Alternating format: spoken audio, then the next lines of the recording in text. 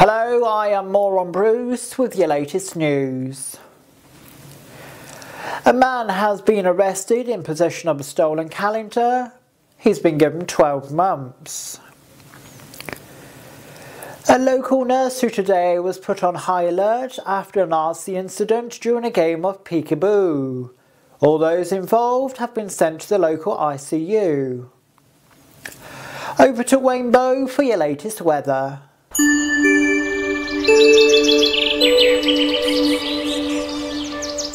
Thank you, Moron. Your latest weather.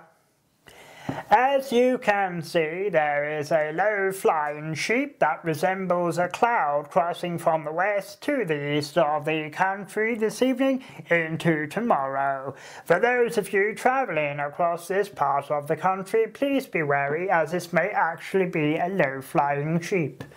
As you can see, over the weekend we have a large droplet that appears to be travelling from the north down into the south. If you are travelling in this distance from the north to the south, please be wary of this large droplet, as you may get wet. Back over to Moron. You're up to date.